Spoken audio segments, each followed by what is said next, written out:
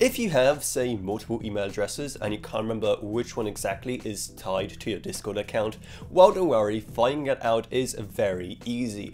So today we'll be going over the steps of how to do that exactly, both on the desktop as well as the mobile versions of the app. Now, starting on desktop, all you have to do is just click on a cogwheel icon in the bottom left to be taken to your user settings, and there you'll see your email address listed on the very first page. Keep in mind that it will be starred out, at least the first part, until you click on the reveal button, as a safety precaution for people who, for example, are streaming or sharing their screens with others. This is the menu where you can also change your email address if you want to by clicking on that edit button. So that is pretty simple. Now let's go over how exactly you do that, but on the mobile version of the app instead.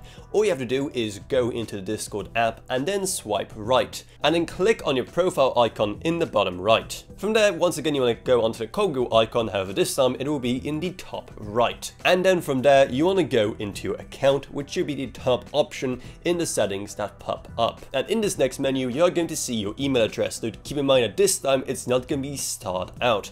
And yet again, if you want to change it, simply just tap on that email field and you'll be taken through the process to change it, which will begin with them sending you a verification email. But okay, what if you don't have any active logged in sessions in Discord to actually check that, and you can't log in because you don't know what email address was used? Well, at that point, the best thing you can do is just look in your email inbox and see if you have any kind of correspondence from Discord, given how they're going to send you emails for things like when your account is created, when you change your email, or when you make, say, a purchase in the shop or Discord Nitro. For anything like that, emails will be sent. So if you have any kind of emails like that from Discord, then you know that that is the email address tied to your Discord account. So hopefully you have found this video on how to find which email address is linked to your Discord account useful, and if you did, hey, maybe subscribe to How To Authority for more like this in the future.